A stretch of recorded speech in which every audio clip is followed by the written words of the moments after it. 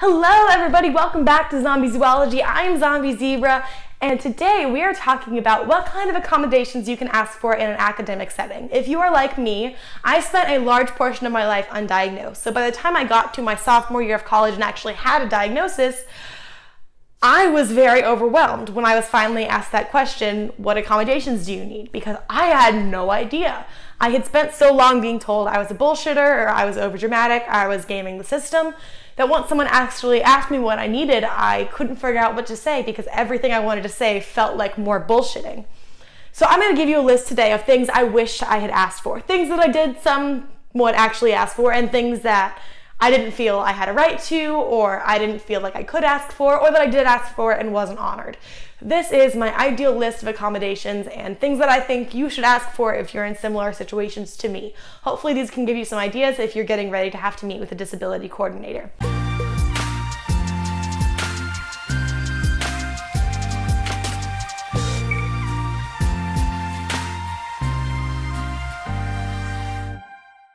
So first piece of advice is most cities will have disability advocacy groups.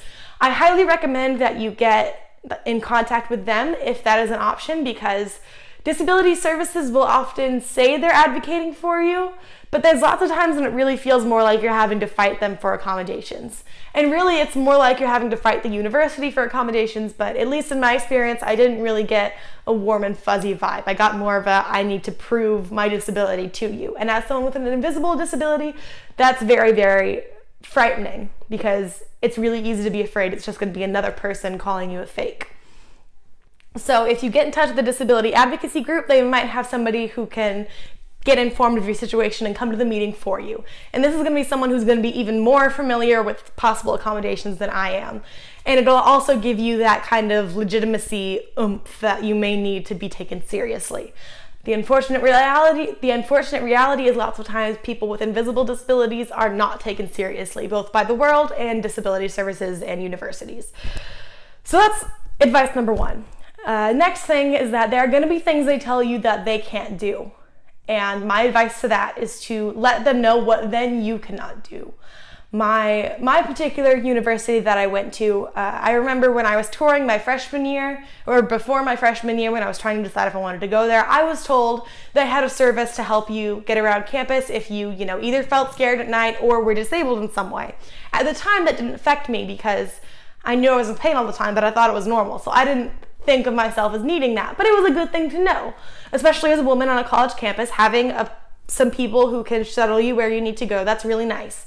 Especially because our campus, it didn't have a road through it or anything. So unless you wanted to drive around, and there wasn't really parking on campus, so you'd have to park kind of off campus and walk on. And so in general, you really had to do a lot of walking. And it was on a hill. It was just really miserable. But actually, a little bit into my freshman year, I fractured my ankle. And I called the police department, which was supposedly in charge of helping students get to point A to point B, and was very rudely told that they were not a taxi service. And it was particularly off-putting because actually a teacher, I had emailed them and said, I can't physically walk to class today. And they had said, oh, call the police department and they'll get you here. And I called the police department and that's the response I got. So if you end up in a situation where you're saying, I need this accommodation, and they tell you no, and they tell you we can't do that, you tell them, well, then I can't get to class, because as much as you have to conform to their reality and you have to conform to what's realistic for them, they have to conform to what's realistic for you. If you're not going to be able to get to class without help, tell them that, because that was my situation. And when they told me no, I just took it because I felt like, well, they think I'm being unreasonable, I'll stop. But I ended up dropping out of school because I could not physically get to class. And that's really unfortunate. No one should have to go through that. If you are paying $50,000 a year to go to a university, you should be able to go to that university. That is a service you are paying for. I know it can be really hard and it can be really easy to be afraid of being unreasonable, but at the end of the day, you're your own greatest advocate and you need to do yourself justice because you deserve an education just as much as an able-bodied person.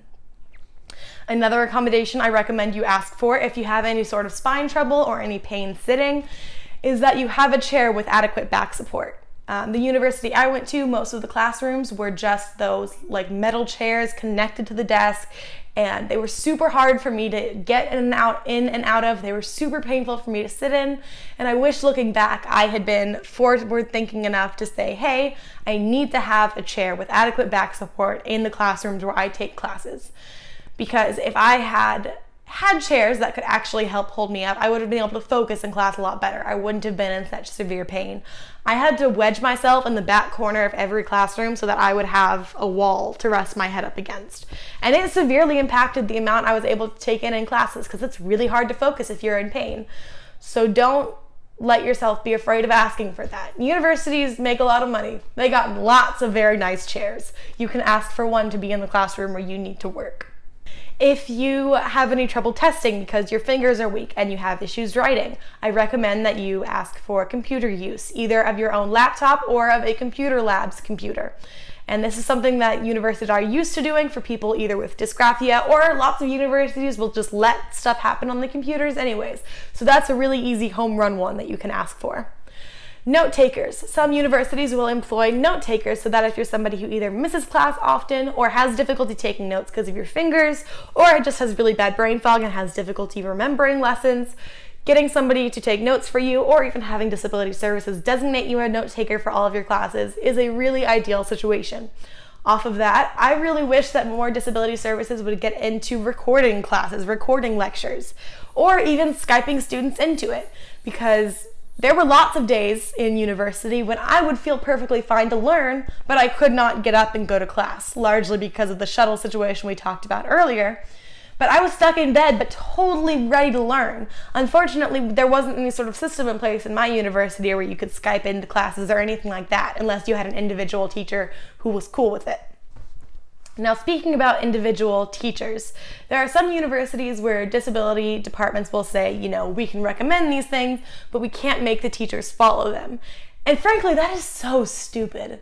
What if you are paying an institution as much as you have to pay to go to college in America, you are entitled to the accommodations that disability services says that you need.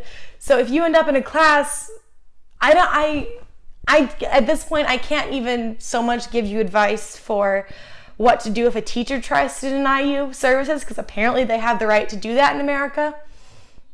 But I can say that, you know, if you do find a teacher who is really solid about accommodating you, I recommend you stick with that teacher for as many classes as you can. Because in my experience, the teacher and the teacher's willingness to accommodate you has way more to do with your success in a class than the subject matter or the difficulty of the class. The number one thing that stood in my way of succeeding in university was how little they were willing to accommodate me. And I really hope I can go back to school at some point to a university that has more experience working with disabled students. Whether that's online university, whether that's somewhere I'll eventually be in person, I don't know. But I guess this video is partially for myself, so I'll be better at advocating for myself next time. The next thing I recommend that you advocate for is excused absences. This is something that my university did actually do for me, but this was also something where they said, you know, we can recommend this, but the teachers may not follow it. So there were several classes where even though I was told I would get excused absences, I still had them counted against me. And I was told that there would be teachers who would be willing to, you know, go over lessons with me if I missed them, but that wasn't actually the case. I got lots of teachers who were very annoyed with me and were very put upon that I would dare to miss their class. And it's really insulting because it really underplays the amount of struggle you have to go to get there every day. And it's amazing how personally some people can take your disability, and it really sucks if that happens. So if you're a teacher, I highly recommend that you do some research into visible disabilities and disabilities in general and the way it can affect your students' learning. You learn all about learning differences, try learning all about physical differences as well.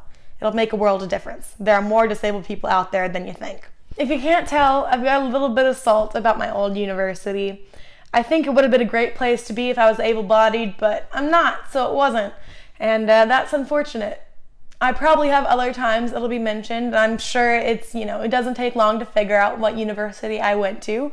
There are lots of lovely people in the administration, lovely people in the faculty, but unfortunately it only takes a couple bad apples to really ruin the bunch in that one. So my disability was highly disrespected both in my department and overall, which is why I'm not there anymore.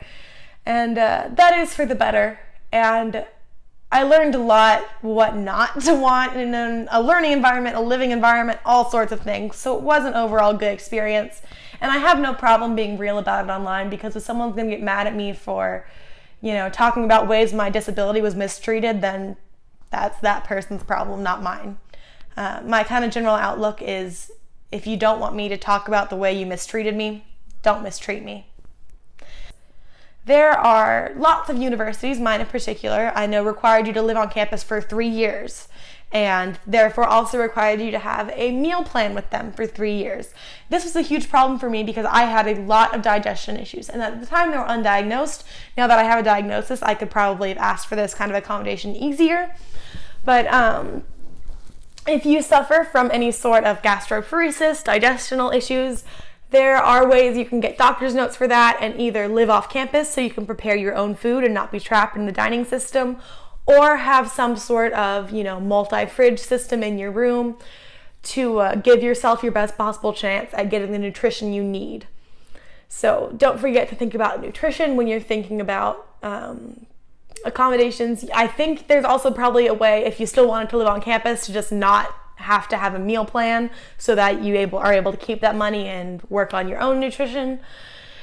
But these are all things you have to ask for, because the university is all about trapping you into spending as much money on them as possible. But don't let them bully you into spending money that is actually going to hurt you, because university dying is not ideal if you have any sort of digestive issue at all. Not really sorry for how salty this video got. Until next time, remember to advocate for yourself and hoard those spoons, guys.